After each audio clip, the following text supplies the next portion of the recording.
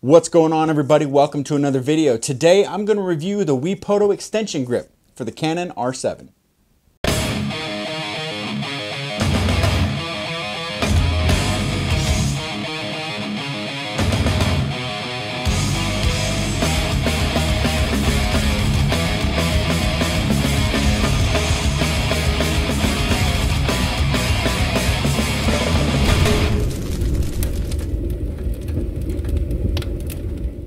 So when I purchased my Canon R7, I knew there were no options for a battery grip, at least not at this time. So I did some research and I looked high and low to find some sort of an extension for the grip. I found that you could use an older battery grip with the R7, but it required some modifications and only served as a grip. Couldn't use it as a battery grip, couldn't install the batteries and use that. I also found some extension grips that were 3D printed and were fairly inexpensive, ranging from around $40 to $80. Now I have nothing against 3D printed products, but these were just blah, you know? Finally, I came across this. This little guy is the Wepoto grip extension. It's made of some pretty durable aluminum, maintains easy access to the battery for a quick replacement, and feels pretty solid on the camera. Of course, it does add a bit of weight to the camera overall, but I'm used to a full-on battery grip, so the small amount of weight doesn't really bother me, not even in the slightest. Before I got this, I was actually looking into the small rig cage, but it was kind of lacking any sort of an extension on the grip. If it did, you'd be watching a completely different video. So my choices were a small rig cage, this grip extension from Wepoto, or one of the 3D printed extensions that I mentioned earlier. In my mind, it was a no-brainer.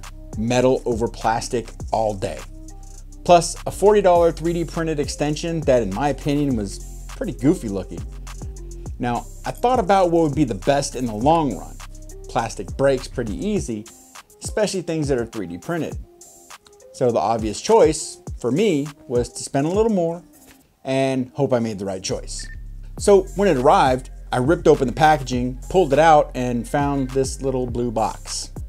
Nothing special, just a basic logo on the front.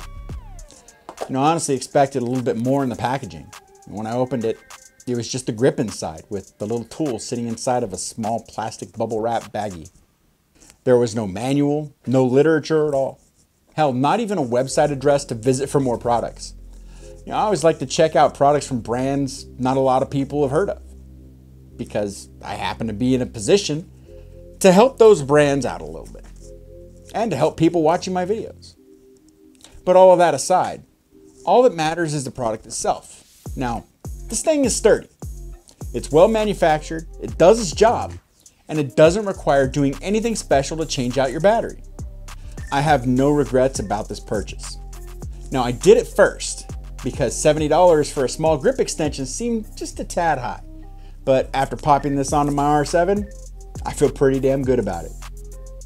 So if you have an R7 and are having issues with your pinky finger falling off the grip, or just wishing you had a little bit more to hold on to, I would 100% recommend this.